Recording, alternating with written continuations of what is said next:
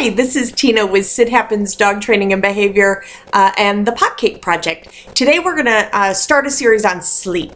In my experience, the #1 way to screw up your puppy is to not allow your puppy to sleep enough. Sleep is a requirement of happy, healthy, balanced brains and bodies, just like us.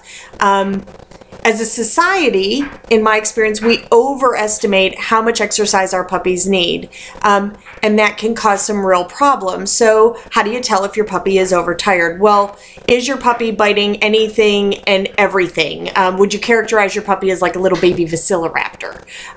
Mischief making, is he into everything and you redirect him and then he's off to something else and he's being naughty over there, and then you redirect him again and he's off again. And then also just hyperactivity. Is he like a little naughty ping pong ball? All of the things that most people say are just being a normal puppy. You know, not so much. So you cannot, in my experience, exercise exhaustion out of a puppy. What you will instead most likely create is a highly aroused, excitable, sometimes unstable predator in your house. A puppy that's having a tremendously difficult time self-regulating. And so they're just kind of raw. I realize that I'm telling you something that you've never heard before. So I don't want you to take my word for it. As we move through this series, we're going to talk more about how to determine if your puppy is overtired. We talked a little bit about that today. The average puppy, in my experience, needs between 18 and 22 hours of sleep a day. Hours. And I'll bet pretty much dollars to donuts that your pup isn't getting that.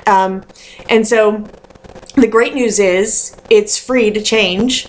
And it can have a profound impact on your puppy's overall health and development and socialization and everything. It changes the whole world. It's why it's kind of one of my #1 things. So I'm Tina with Sit Happens Dog Training and Behavior. This is the Potcake Project and part 1 of the series on sleep.